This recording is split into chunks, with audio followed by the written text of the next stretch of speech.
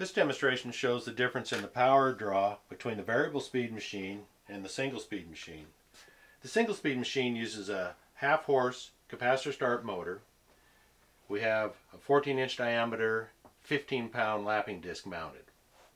When it's turned on, it draws a peak of 38 amps and pulls the voltage down some, coming up to speed in about 3 seconds. Turn the motor off. You can rapidly stop the disc with a mechanical brake. The variable speed machine, when we set it to come all the way up to 1750 RPM and is turned on, will take 12 seconds to come up to speed. The variable frequency drive converts the 110 single-phase input to 220 three-phase output. So it's using a three-phase motor, half horsepower. Turn the motor off, electronically slows down in 18 seconds.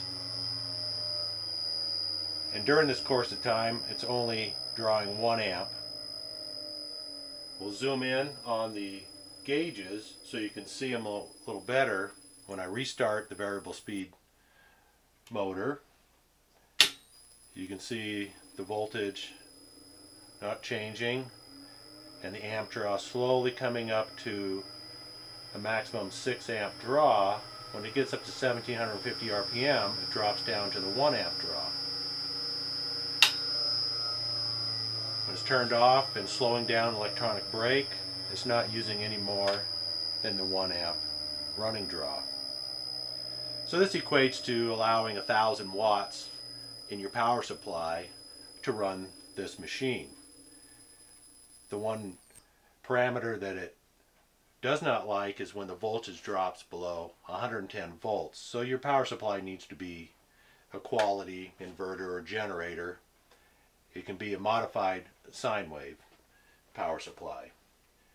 In turn, I'm going to turn the single speed machine back on, and you can see the amp draw and the voltage draw. It pulls 6 amps running. So that equates to approximately 5,000 watts needed in your power supply to operate it. I'll turn the variable speed machine on again. You can watch the voltage not even change.